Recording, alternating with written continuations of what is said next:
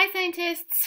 Here is the video telling you about your paper chains engineering project. So reminder, this is a 2-day project.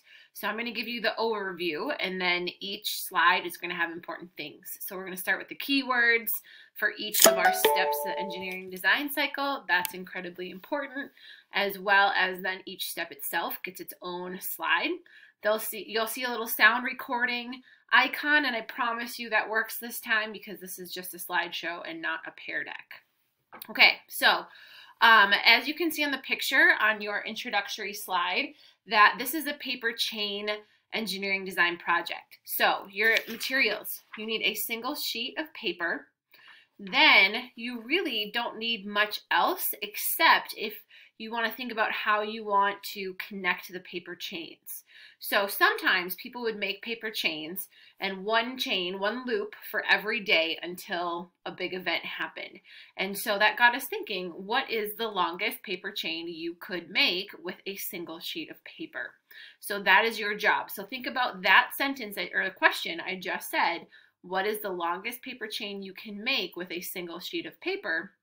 Because you're going to have to turn that question into your problem statement. So there are lots of ways you could do this. You could choose to take this and cut strips from it this way. You could cut strips from it this way. You could make your strips wide. You could make them narrow. You could choose to cut the strips, or you could choose to rip the strips. It's up to you if you don't have scissors, or if you do or not. So let's say I decided to cut them this way. I'm going to show you a little bit real fast so that you kind of get how this works. I'm going to rip them because that's what I think. I'm going to make them about 5 spaces wide. You will eventually need something you can use to measure how long your paper chain is. Hopefully that's like a tape measure or a ruler if you have one. If you don't have something like that, you might have to get creative with your units. My kids have had different measuring things they've had to do in distance learning, and it's like, oh, the rug is 16 spoons long, and they took a spoon and went end over end with it. Okay, so I have strips now that are around 5 spaces thick. So now you need to figure out how are you going to loop them. You have lots of ways. You could have different types of glue.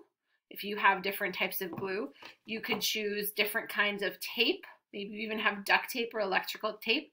If you really wanted to and you didn't have any of these things available to you, you could go with a fold where you cut a little slit down one side like that. You cut a slit down the other side, and then you kind of crisscross them together to create this paper chain that stays like that. Okay, so this is a single loop. Then you take your next one, you go through it, and you again, let's say that you did not have glue or scissors or tape. I made 2 flaps and I kind of connect them together again, so they're connected like that. Here is now 2 loops.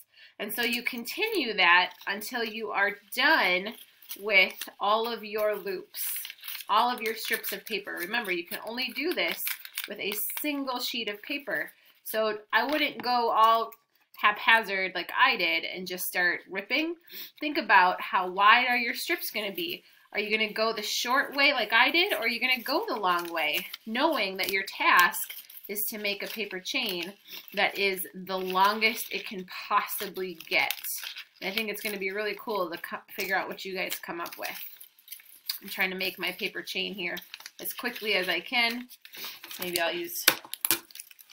So I started with folds to keep my paper chain, which means that I have to end with folds as well. So you can't switch in mid-design, right? We know that from our boats. However you design it, that's how you have to build it, even if as you're building it, you're like, oh, dang it, that's not really the best way, and I can see that now that I'm making it. You got to keep going.